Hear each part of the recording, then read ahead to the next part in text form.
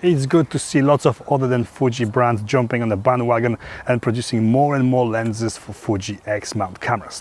Samyang are certainly doing it, and they are doing it well. This 75mm f1.8 lens is a perfect example of what can be done for Fuji-X mount. Great telephoto reach, wide fast aperture, and the quality that can certainly give Fuji own lenses a run for their money. In this video, I'll talk about its performance, photography and video, build quality, price, what it is good for, and in the end I'll give you my final thoughts and hopefully help you decide if this lens is for you or not. So keep watching, don't skip, and you are going to find out more about it. Firstly, some housekeeping. I have just started a new channel for all of you who keep asking me to make reviews in Polish. This video about this lens is already there po polsku. If you do speak Polish and prefer to listen to me waffle in Polish, check it out and follow me there for weekly videos too. One more, this lens has been sent to me by Samyang, distributor here in UK, for this review. However, as always, I was not paid or asked to say anything specific about it, so this is my honest and completely unbiased opinion about this lens. So what do we have here? 75mm wide aperture prime. This is mighty 112.5mm full frame equivalent. This is totally a telephoto focal range that has got a lot of uses. Firstly, this focal range will give you amazing subject to background separation and also lens compression. What it means that you get superbly blurred backgrounds when shooting wide open, and those blurred backgrounds will always seem closer than they really are to your subject due to lens compression. This gives images and video shot with this lens more professional or more wow factor than 35 or 50mm can do. Images shot with it sometimes have that different than what we see with naked eye look and almost 3D look. Quality, this lens is good. It delivers punchy and sharp images, but it has got some issues. Little issues. Wide open, it is ever so slightly softer and not as sharp as it should be. Not really a problem, as this gives images more film-like look and they look a little bit less digital. Also, there is some chromatic aberration visible in the center when shooting with it wide open, very little, and quite a bit more around the edges. Something that is really common with wide aperture primes, especially in this class and in this price range. This happens wide open only. This gets under control and totally disappears when closing the aperture down. Anywhere from f2.8, and the softness and chromatic aberration go away, and the sweet spot for this lens when everything is just working is f4. Overall images this lens produces are very nice, and it is a total pleasure to shoot with this lens. Autofocusing is fast, silent and accurate, but it has got occasional wobble. This is very similar to all the Samyang lenses that I have tested in the past. Autofocus works, but then it just stops working and I need to switch the camera off and on again to get it going again. There's also occasional and very little pulsing when the autofocus wants to latch onto something but is thinking about it for a split second. All this happens very rarely, but it happens. Overall, not huge issues and something that Samyang could address and fix in the future with firmware updates. The bokeh is smooth, obviously hugely dependent on what you actually have in the background, but generally speaking smooth and pleasing to the eye. For video work, AF works well. It's not a stabilized lens, and this focal range can make it a little bit more challenging to keep your shot steady when shooting handheld, but totally doable. It delivers solid results and a look that is more cinematic. Something different here is the manual aperture control. With the single switch on the lens, you can choose manual focus or aperture control.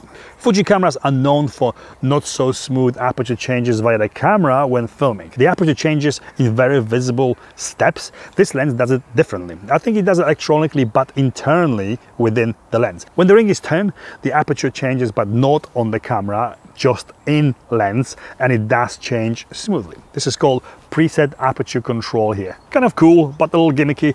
I personally would control the brightness with a variable ND filter, not the aperture, but you can do it this way with this lens if you want to. I need to add that one thing I have noticed editing the footage shot with this lens, that sometimes the autofocusing pulses. It kind of changes from one place to the other in steps, like it's hesitating a little bit.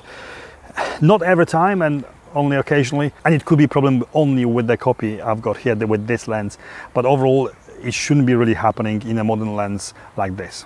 Not good news for filmmakers is the crazy amount of focus breathing visible. This is when it looks like the lens is zooming in or out when you change the focus from something close to something further away. This is, however, very common with primes, photocentric primes in this class. What is it good for? This is a perfect lens for portrait photography, no doubt. That subject to background separation and the bokeh give the portrait shot with it that extra special look. You do need, however, some space to step back, often not great to shoot portraits in a small spaces. It is also great for street photography. It is a small and inconspicuous lens, plus that focal range allows you to grab candid shots without drawing attention to yourself. It is also a superb lens choice for close-up and nature photography. Overall, a prime that is good for most of situations when you don't want to show too much of the surrounding and want to concentrate on a subject you are focusing more. It creates more of that personal and more intimate look. Built all plastic, hard, tough plastic. It matches the look and design of all current AF Samyang lenses. This one, however, is small and it will look extremely well on any Fuji camera. Important. It features this Samyang brand red ring tucked in the front of the lens. Nice and only visual add-on that makes no difference to what the lens does. 62mm filter thread, nice and small, making filter purchases a little bit cheaper. This wide and fairly smooth focus or aperture ring with one mode 1 or mode 2 switch that switches in between the two options. This can be customized to do other things, but for that and for firmware updates you need an optional Samyang lens station. Metal mount with weather sealing. This lens is fully weather sealed and protected against light rain, snow and dust. The lens weighs very impressive 257 grams. Amazing size and weight for what actually is 112.5mm telephoto wide aperture prime. Possibly the smallest and the lightest telephoto lens I have used, certainly on Fuji camera. Price, value for money, it retails for £475 here in UK or $500 in US. Cheaper than Fuji equivalent would be, for sure, but it's not Fuji. I don't think there is 75mm Fuji lens available anyway. There's, however, very good and very sharp Viltrox 75mm f1.2, which costs about the same. It has got wider aperture, and I think personally that is slightly better lens overall, although it is a little bit bigger and heavier than this. So why would you go for this? You would go for this if you had any other Samyang lenses and wanted to have another one to match the look and the quality it delivers. If the size and weight matters to you, this is small and certainly light. It delivers really decent results, and in the end of the day it comes down to your own personal preference, what works for you. If you can find this in good condition second hand, much cheaper than brand new, then this would be an amazing value for money. Brand new, it has got very stiff competition from Viltrox right now. Conclusion, this is a lens that delivers very good results. A lens that looks amazing on any Fuji camera and one that is small and light. I had almost no problem shooting all kinds of content with it, and I really enjoyed using it.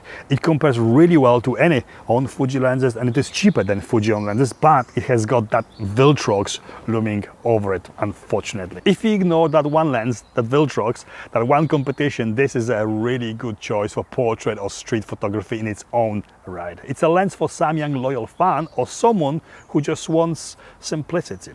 This offers all that, but it could be just a little bit cheaper. And this is it from me. I hope this video was in some way informative and helpful. If it was, please give me the thumbs up, follow me on Instagram and consider subscribing. Thank you for watching, and I'll see you next time. So keep watching, don't skip, and you're going what is it good for? Whatever. It is also great for street photography. It is small and it's inconspicuous. Yeah. It is also great. It is also great for street photography. It is also great for street photography. It's bird. Go away. Tweeting bird.